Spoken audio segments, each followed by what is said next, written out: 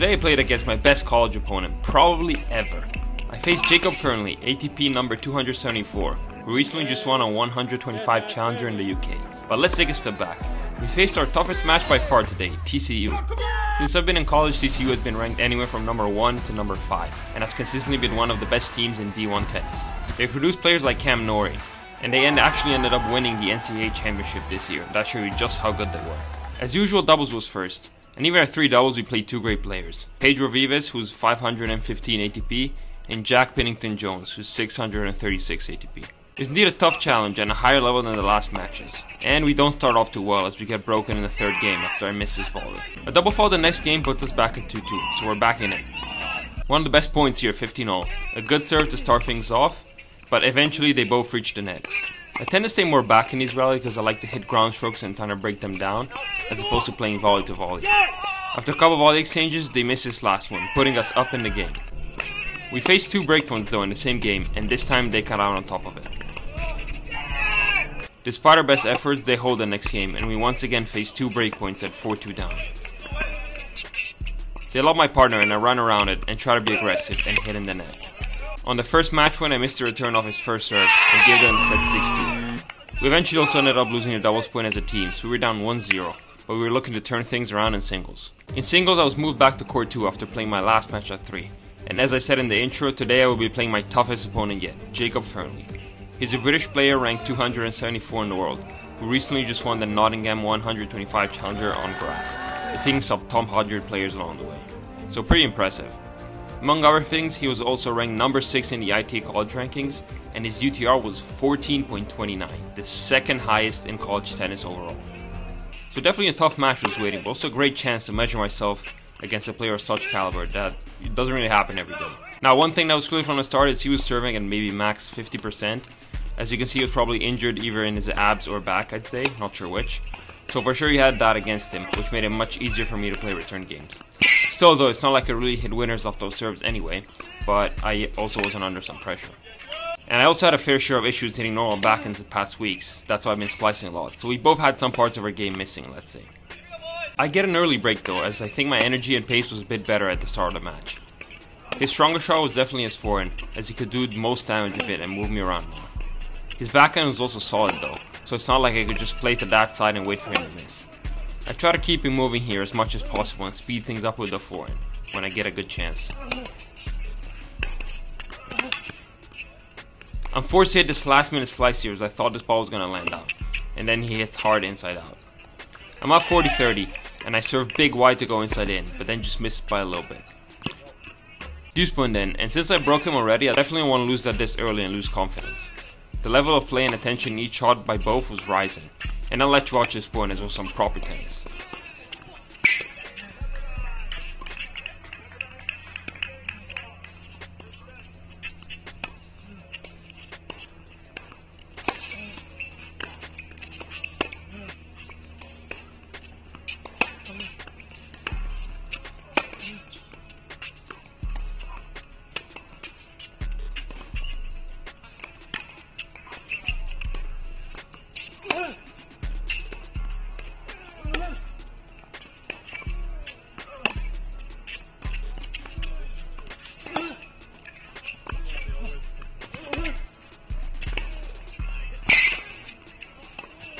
Big hole to go up 3-0.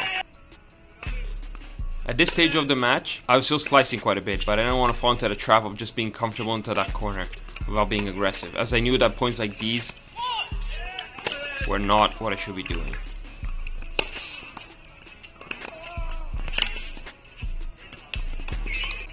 "40-30 in his serve, and he goes line straight away with the backhand, something that I think I haven't done in the last 3 months. I try to push him back with his forehand, but I miss it long, giving him his first game. On serve, I really wanted to keep dictating, as I saw he was starting to be more aggressive in the rallies when he had the chance. This point was a perfect start. I get up 40-15, and I honestly didn't know before the match started that his backhand was great. He was repeatedly putting pressure on me and getting chances to come forward just with that shot, which was pretty surprising to me. At 40-30 he returns short though, and I waste no time to cut forward. Thankfully he misses the pass just long. At this point I'm feeling good, hitting the ball clean, and my focus is still very high. forehand cross followed by down the line, and then backhand volley to seal it. I knew that obviously I wasn't going to be easy though, and that not every point I could execute like that. Here, for instance, he flashed me with a huge forehand cross. He's up 40-15, and we get into a longer rally. I'll let you watch.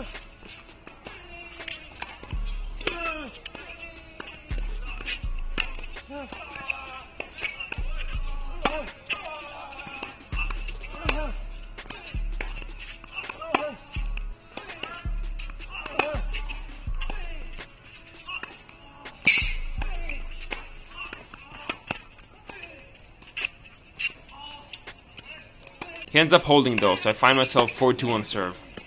I think despite my wrist issues costing me to slice quite a lot, I was overall playing some of the best tennis in the last months. Serve was on point and I was getting good power and depth on most shots.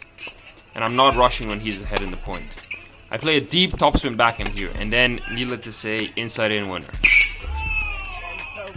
I get up 40-15, and as usual I throw a big serve down the tee, which I really like because it almost ensures a forehand from the middle next. I like that better than slice wide and forehand to the open court because typically the return from a wide serve comes a bit lower, and it's more difficult for me to control that ball and hitting it with pace. Anyway, he ends up on top with another banger cross court winner. 40-30 then, and I definitely don't want to get to deuce and give him the chance to come back. I know he's obviously not serving at full pace, but he's still playing great from the back and could hold with no issue, I think. He misses the forehand and I go up 5-2. He's up 40-15 in the next game, and I guess he's tired of my slices that slow down the point, so he decides to break me down on my forehand side. First game where I can serve out the set. And after this backhand cross, he comes to the net, which he hasn't really done until now. He also hits quite a good overhead for somebody who's injured. 15-30 in second serve here. It could get tricky. You know, lose his game, lose some confidence. Things could change very quickly. I'm moving him around, seeing if he shows some weakness on either side, waiting for my chance to finish forward. Eventually I slow things down with a couple slices here, to see if maybe he lifts one up, or lands one short, as he's pretty good at holding my pace. He decides to move me out to the backhand corner, and then puts me back with his forehand line. But he wasn't expecting this miss out. Just listen to the sound of this. Huge point. Followed by double fault. 30-40, facing 2 break points.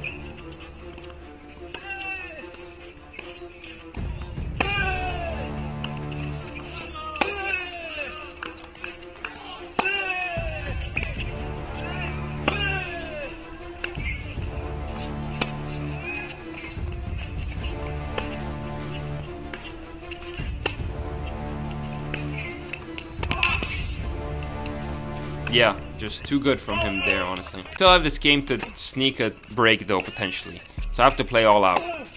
I hit this net trap luckily, or unluckily, I still don't know. And then lob in to take the first point home. A body serve and I'm trying to hit big, to a big target. That's really what I've been doing most returns today. A couple of forehand exchanges and I hit the net trap again. And this ball's definitely out, but he plays it and misses the forehand. That's definitely a steal there. At lot 30 he double faults, so it's looking good. He wins the next point, but at 15-40 I push him out wide with this return, and he misses the forehand cross. That's usually winner there, but this time it's wide, so I take the first set 6-4. The second set I start off with the right intensity, and I find myself 40 love up. I try to keep him back with a series of slice backhands cross court, and I'm honestly just hoping he goes line so I get the forehand cross. But eventually I'm the one who decides to switch line. And after moving him back to the backhand corner, he misses the slice long. He plays 3 very good points at the start of his service game, and I knew I could probably do more of the returns if I can get it deep like I do here with pace. This really sets me up to close the point in the next few shots, like I do here. I get one step closer to deuce, and he serves well for his standard, and then fits this sneaky down the line which I didn't read and honestly didn't think was going in. 1-0 then, big serve to the body, but my approach is just not good enough and he passes me with ease. I switch it up at 15-0 and serve wide, looking to, you know, just not run the same plays over and over. And I'm putting pressure on him with the forehand, but he defends well with this deep ball cross. A shank by myself and he attacks it. My passing shot just stops at the top of the net. 15-30.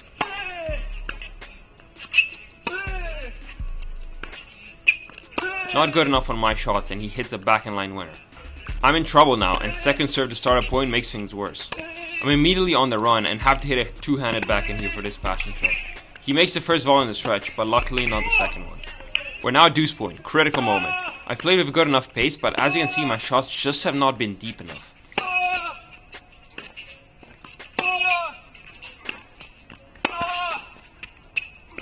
and that allowed him to use my pace and put more pressure on me until eventually I can't take it anymore. The next game I'm up plus 30 though, so things are not over yet.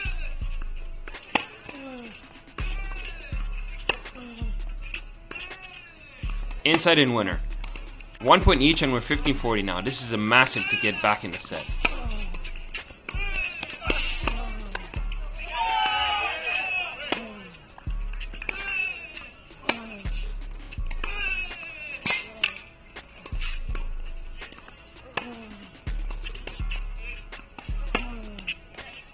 This time the inside in lands just out, so we're back on serve. I could just feel some pressure building though at this point. Most of my forehands were not landing as deep as in the first set, and he was great at using my pace to dictate. He was starting to be more aggressive and making me run side to side. Nonetheless, I'm 40-15 up here. But once again, that backhand line, and I don't know, it was just really hard for me to read it, and I don't know where he was going with it, to be honest. Still good hold though, and they were precious as the match went on, because his level was rising and I knew it would be hard to break him. You know, when he's that aggressive right after the serve, it's tough to really have a chance. At this point, there's another factor starting to creep in. Time. Just like last match, I wasn't sure if I was going to be able to finish my match or not, and so I started to rush, as you can see here with this forehand. It would be a real shame not to finish, so I knew I had to take this set quick.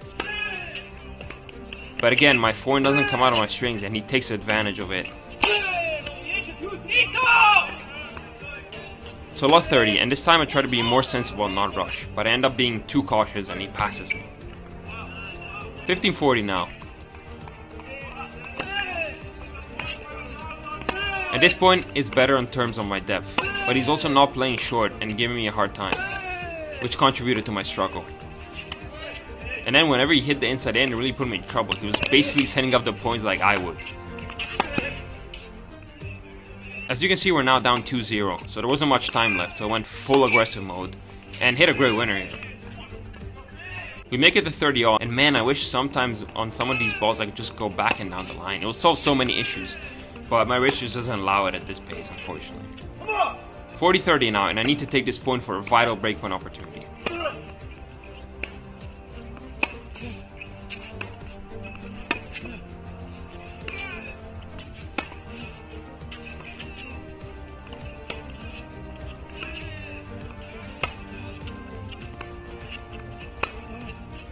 This point ends with a backhand winner that not me or him thought was going in, but I'll take it. Deuce, and nothing better than hitting a complete forehand shank on a 50-mile-an-hour serve to completely waste it.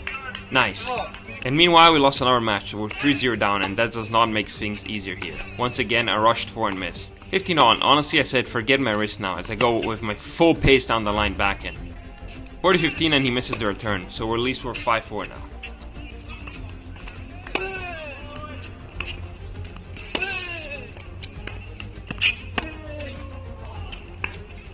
15 love. Good deep return here as he lifts one up. This could be a good chance, but like an idiot I attacked his forehand and the outcome is inevitable.